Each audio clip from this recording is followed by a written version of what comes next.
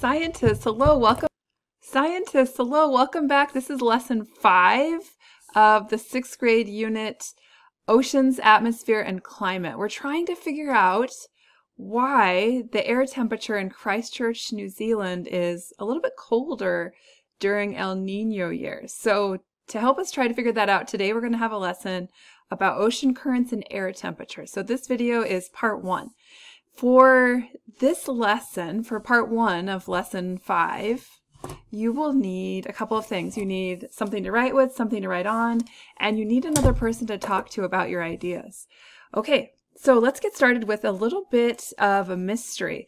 This is a map of the continents and the oceans of planet Earth, and you can see that there's 2 yellow stars on the map. One is for Cape Town, which is found on the continent of Africa, and Buenos Aires, which is on the continent of South America.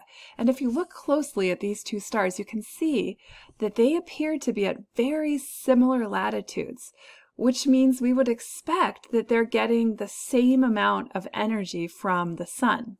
So knowing that, I want you to think a little bit about how you think the air temperature of these 2 places that are at similar latitudes would be.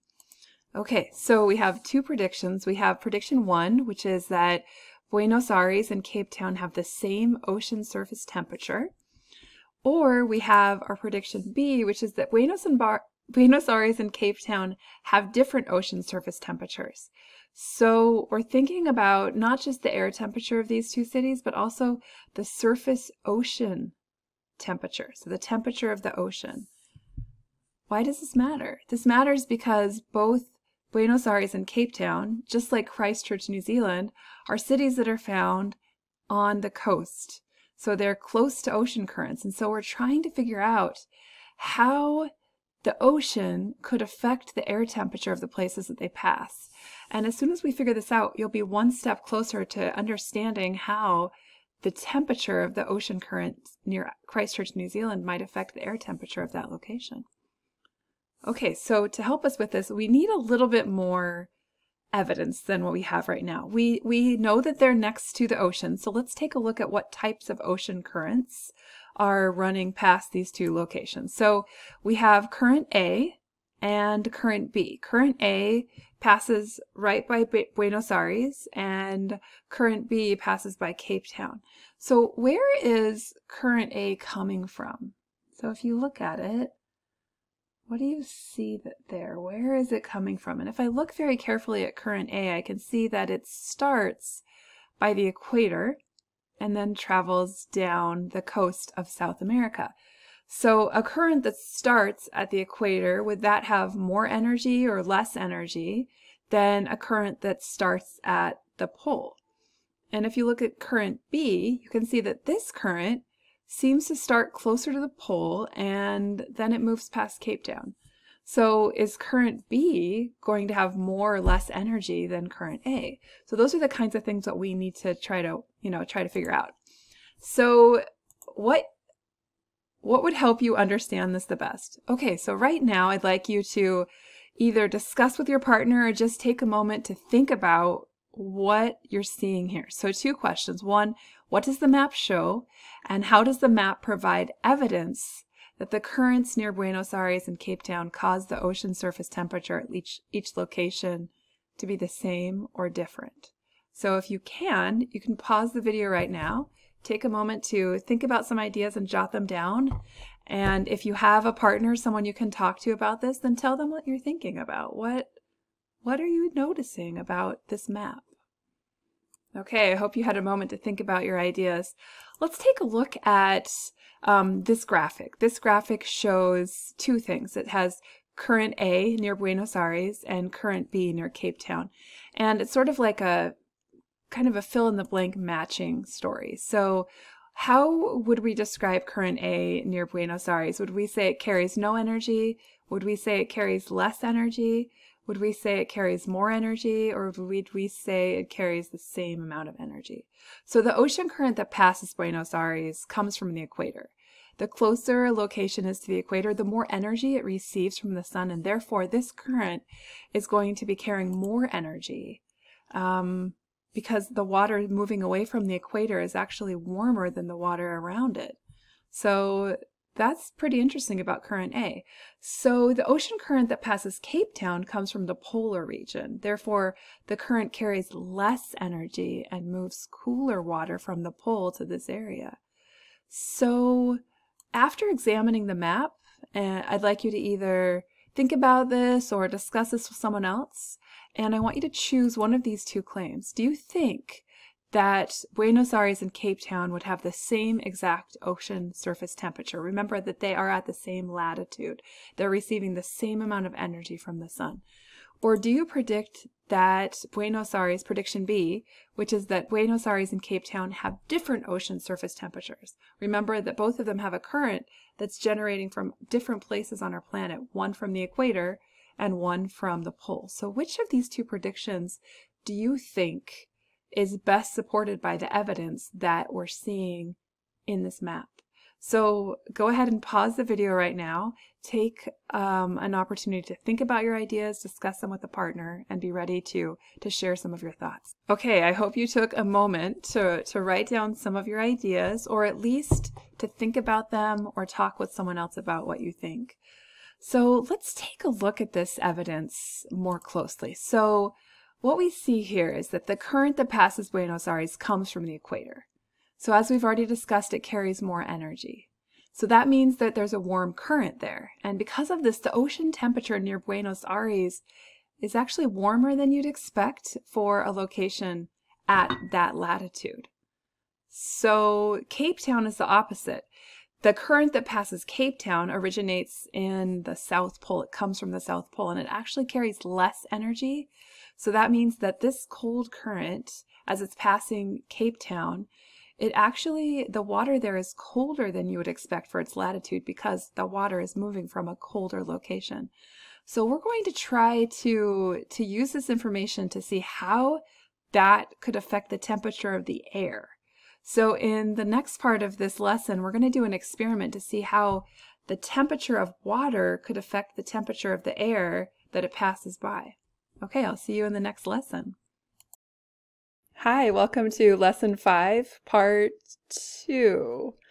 This is the water and air temperature experiment. We are going to try to collect some evidence to help us understand how the temperature of an ocean current can affect the temperature of the air above the location that it passes. So some of the things that you're going to need for this lesson are something to write on, something to write with, someone to talk to, but there is actually a couple of other pieces of equipment that if you have them at your house, you can join with me as I do this experiment. Okay, so you'll need a couple of cups. I'm going to use foam cups, but if you don't have those, and probably you don't because they're not legal to sell in Seattle, but you could use a mug with some foil over the top. I have 2 layers of foil just to try to keep all of that warmth inside. So mugs work really well for that. Also, we're going to need some lids over the top of our cups. So I have some plastic cups here with a thermometer right in the bottom of the cup, and the cup's just upside down so that I can measure the temperature of the air inside the cup. If you don't have 2 thermometers, it's actually fine. You can do one experiment at a time, but you'll need cups with lids and thermometers. Okay, so let's get into our experiment. The investigation question that we're trying to answer here is, how do ocean currents affect the air temperature of the locations they pass? So if you look here at our picture, we can see that those gyres that form in the ocean, some of them are carrying warm water and some of them are carrying cold water. And how does that affect the temperature of the air above it? So we're going to conduct an experiment to try to discover that. So this is the setup that we're going to use. Mine's going to be slightly different. It's going to look like this instead of the picture that you see on the screen. So I'll set that up. And we're going to try to figure out how the currents affect the air temperature. Okay, here's the setup. We are going to take 1 thermometer and put it into a lid. Like I said before, I'm using a plastic cup. I've drilled a hole in the bottom so the thermometer can be suspended in the cup. Then we're going to take one of our cups. This one's labeled cold water and this one's labeled hot water. And we are going to place the thermometers on the cup. The cup is empty. We're just going to measure the temperature of the air in the cup. So we'll place those both there. Then we're going to record our initial temperature of the air in the cup. Initial means beginning. So what does it start as? So the temperature of our cold water cup is 22.1 degrees Celsius. And the temperature of our hot water cup is 22.2 degrees Celsius. So they're slightly different. So then what we'll do is we are going to record that. You can use a data table. A data table like this one here on this picture would be great. You could just record that in your notes. We just want to know what the initial air temperature is and also the final air temperature of both the cup with the hot water in it and hot water and cold water. Okay, so once we have placed the hot and cold water in each of the cups, we will set our timer. I have a timer here for 2 minutes. I'm just going to use my cell phone to measure that. And then we're going to record the temperature of the air after 2 minutes has gone by. Now that we've recorded the initial temperature, let's go ahead and add the water. So in the cold cup, I have some cold water right here that I've just put into the little bowl with a spout, so it's easy to pour. And we're going to fill this about halfway.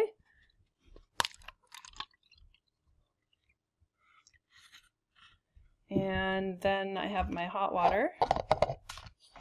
Make sure we don't mix up our thermometers. And the hot water in my little tea kettle. We're going to pour it to the same height. Okay.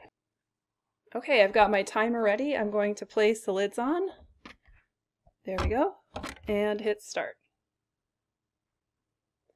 And then we'll come back to this after 2 minutes have gone by to see what the temperature change in the air might be. But let's just take a moment to talk about what the temperature or what the water represents. So in our cold water cup right here, the cold water represents a cold ocean current, and the hot water in this cup here represents a warm ocean current. And the air that's in the cup just represents the air that is directly above where those ocean currents are going. You'll notice again that the thermometer is not touching the water. We're not measuring the temperature of the ocean currents. We're measuring the temperature of the air before the water started flowing. And so both of the cups started at about 22 degrees Celsius. And so after a minute has gone by, then we will look at that one more time. While we're waiting for the experiment to be going, I just want you to always keep in your mind what this is all about. What is the evidence we're trying to collect? Okay, so let's see what our results are. Okay, the timer's going off. Turn that off. Okay, so let's take a look at our results. So the thermometer, let's zoom this out so that you can see it too. Okay, so, oh, it's gone to sleep. Let's put it there. And we'll turn this one, oh, that one's there. Okay, I hope you can see that. Oh, dangerous, this is hot water. Okay, so as you can see, the hot water one is at 46.6 degrees Celsius. That's a huge increase. And the cold water one is at 17.9 degrees Celsius. So let's take a moment to record that in our data table. So as we can see from the data that we've collected, the temperature in both cups changed. In the cup with the hot water that was added, the air temperature went up quite a few degrees Celsius. And in the cup where the cold water was added, the temperature went down quite a lot as well. So let's try to figure out what this means. What happened to the air temperature in the cup where hot water was added? And there's 3 choices that you could make. So I want you to think about this, maybe pause the video or talk with your partner. Do you think that the air temperature increased? Did the air temperature decrease, or did the air temperature stay the same? So in order to answer this question, we would just need to quickly look at our results. The cup with the hot water added started at 22.2 degrees, but after 2 minutes, it had risen all the way to 46.6 degrees. That's an increase of about 24 degrees Celsius. So we can say with confidence that the air temperature increased when the hot water was added. So what does that mean about the energy? If the temperature goes up, we know that the molecules of air are moving faster and have more kinetic energy. So we could say, what must have happened to the energy in the water and the air? So the energy in the air we know increased because the temperature increased.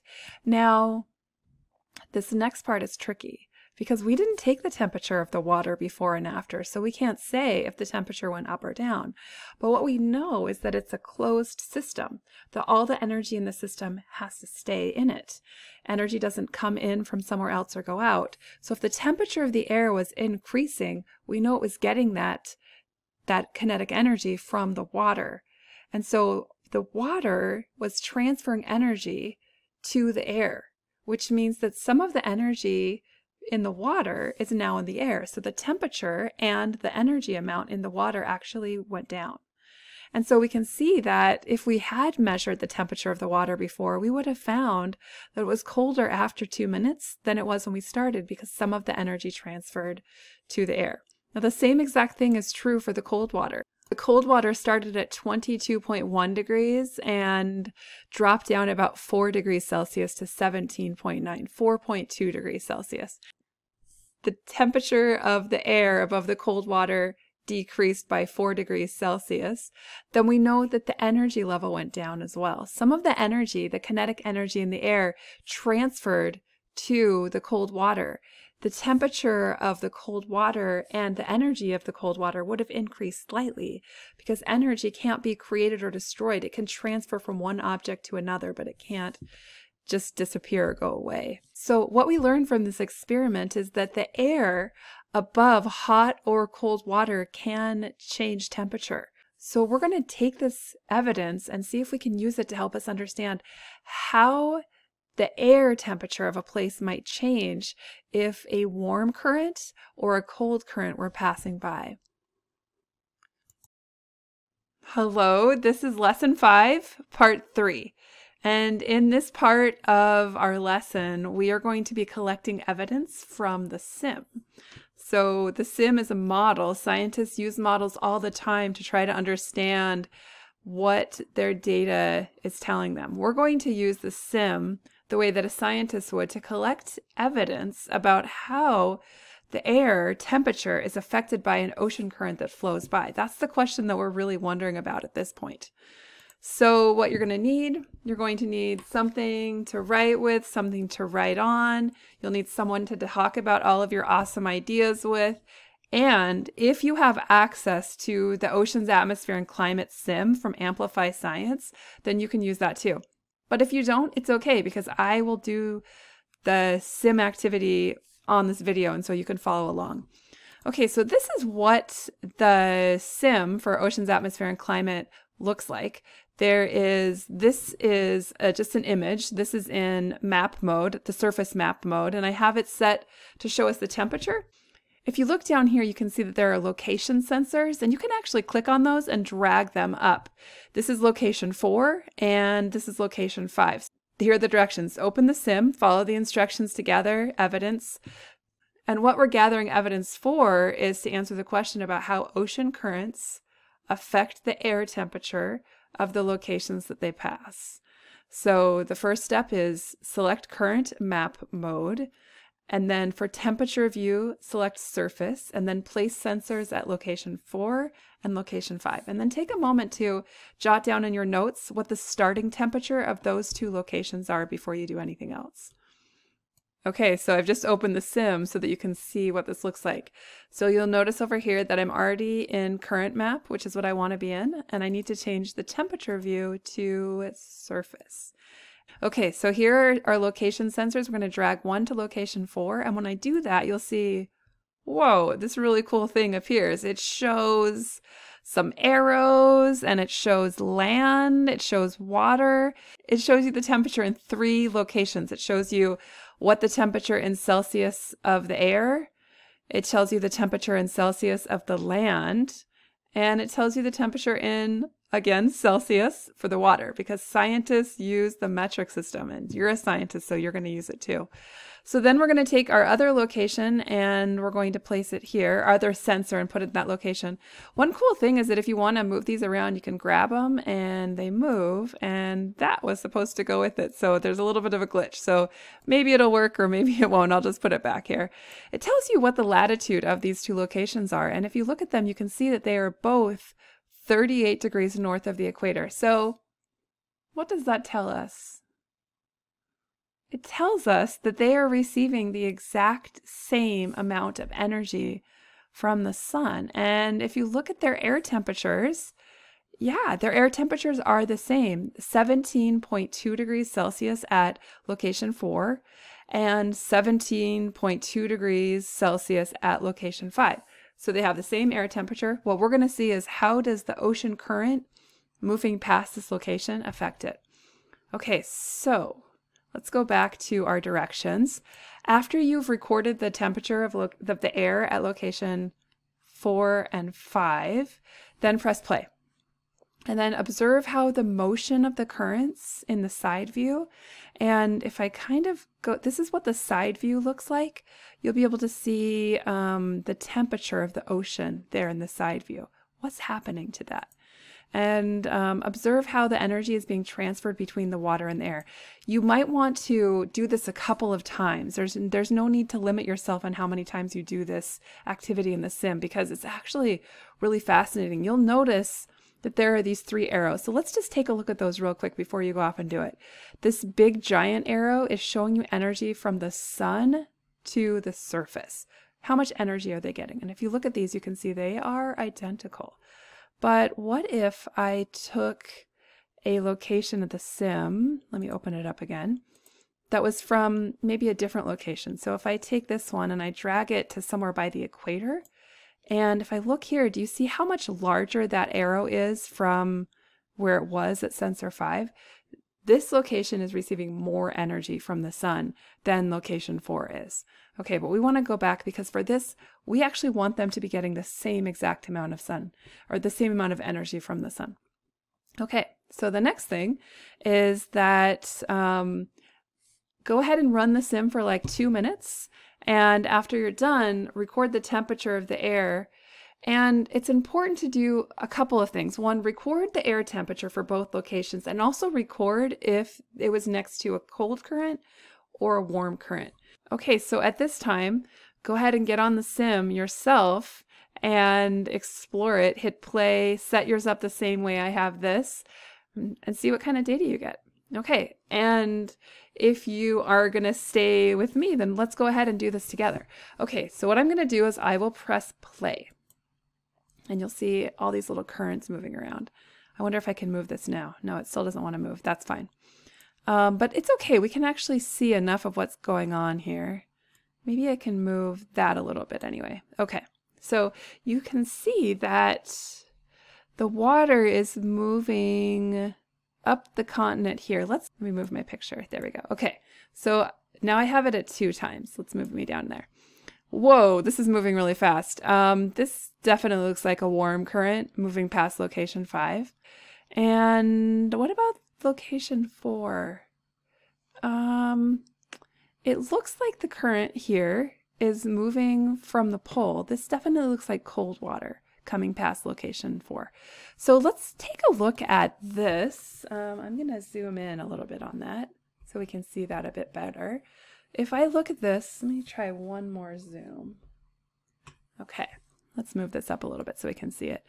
If we look at this very carefully, we can see that energy is transferring from the sun to the surface, and then from the surface to the air. That's what we learned about in lesson 2. If you haven't watched lesson 2, go back and watch it. It will help this make a lot more sense.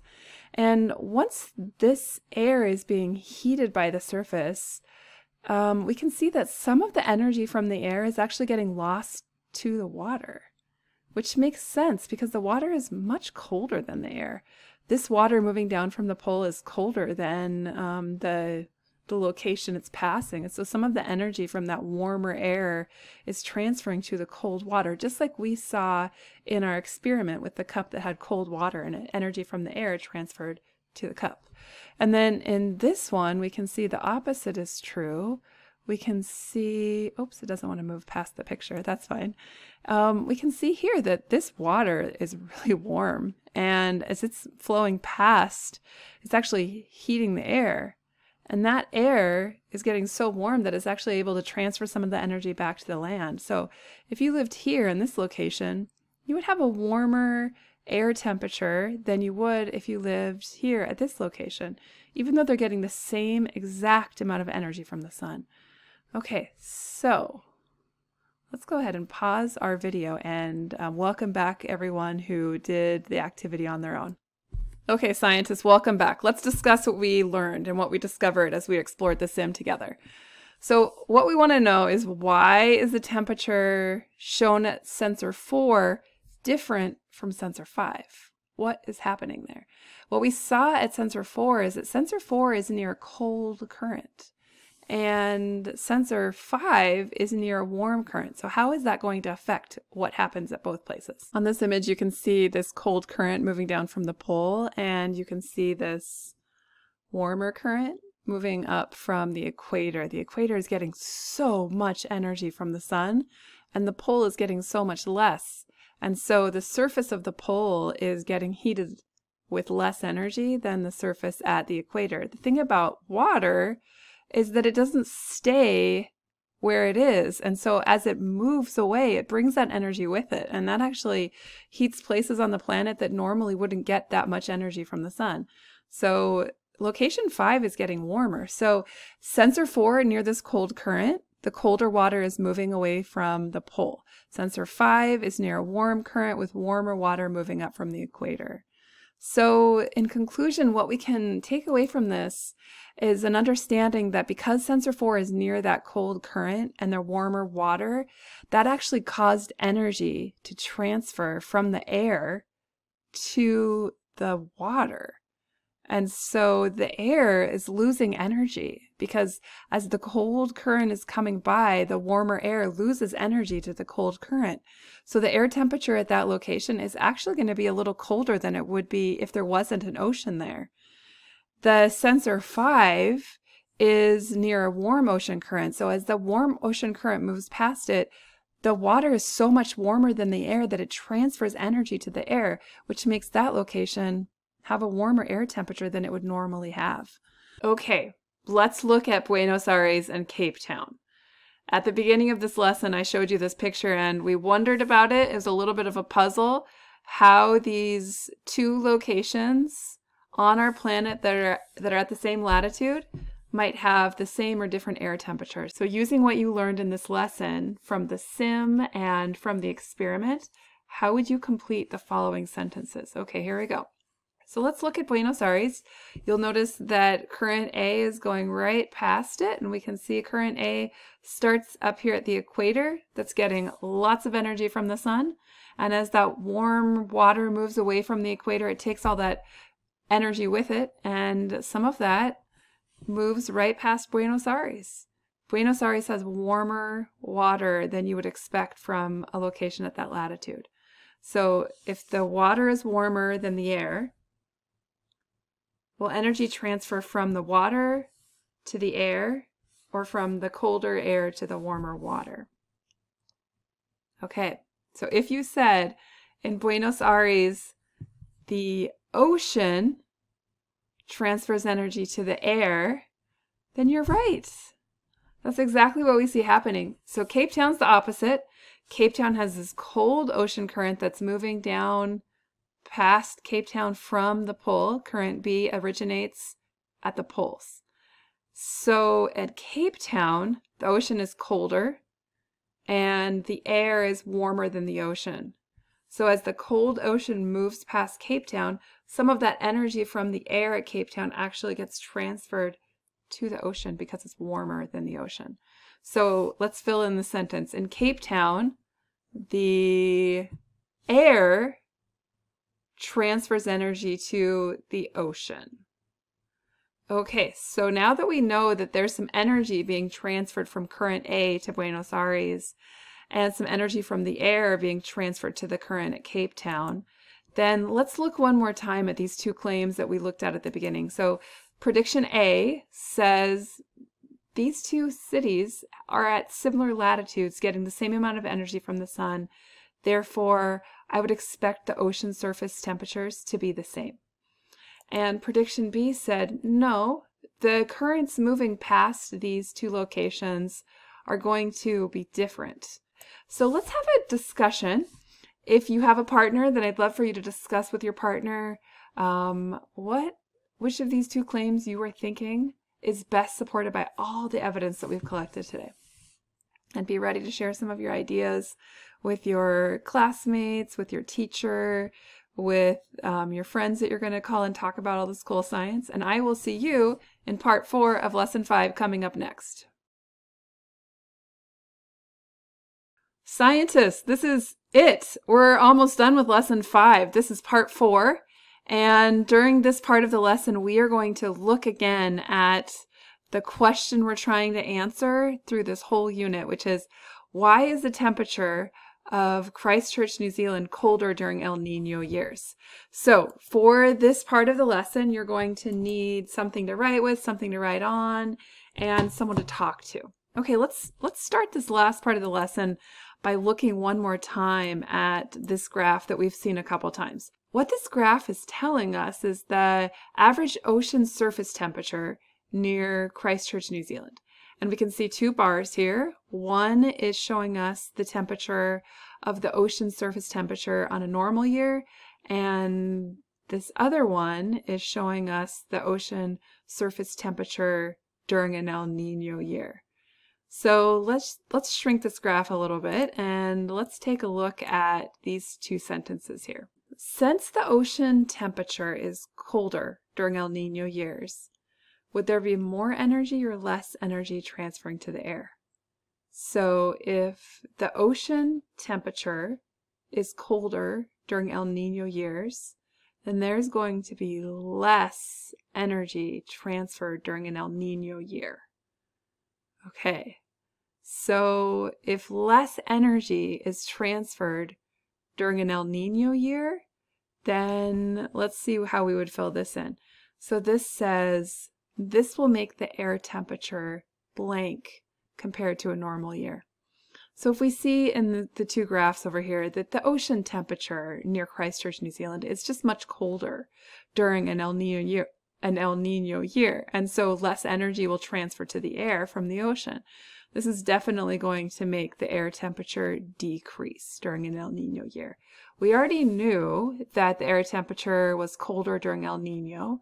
We already knew that the ocean temperature was colder during an El Nino. But now, from all of the evidence that you've collected today, you can explain that because the ocean temperature is colder, the air temperature is going to be colder as well, because some of that energy from the air will have to transfer to that colder ocean current, making the air temperature drop down as well.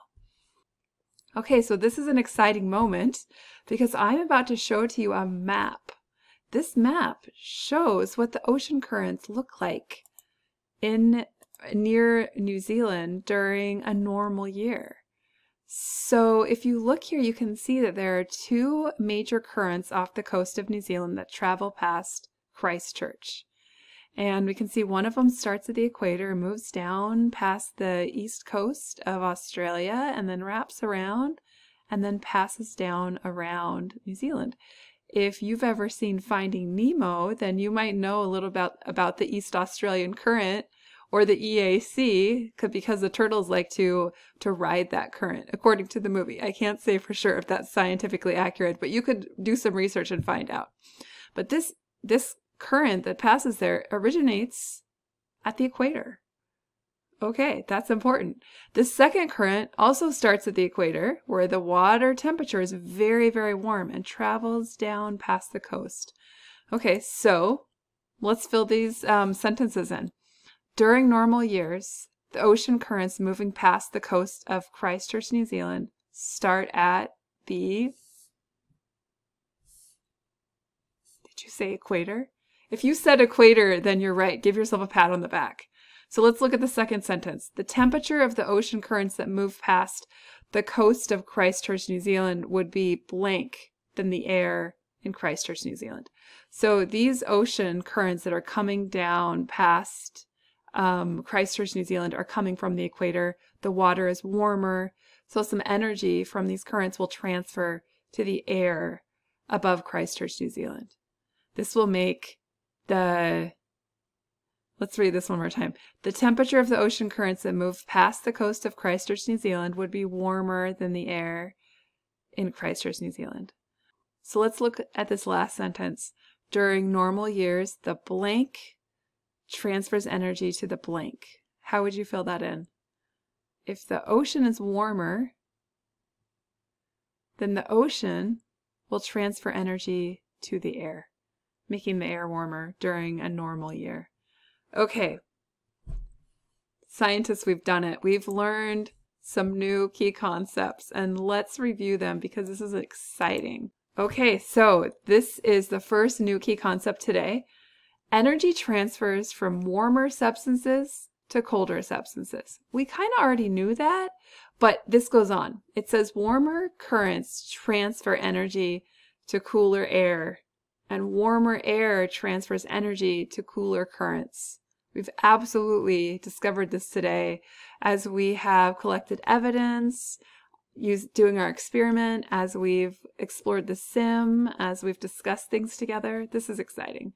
The second new key concept that we've learned today is that when an ocean current comes from the equator, it brings warmer than expected water to the places it passes, and the water is warmer than the nearby air.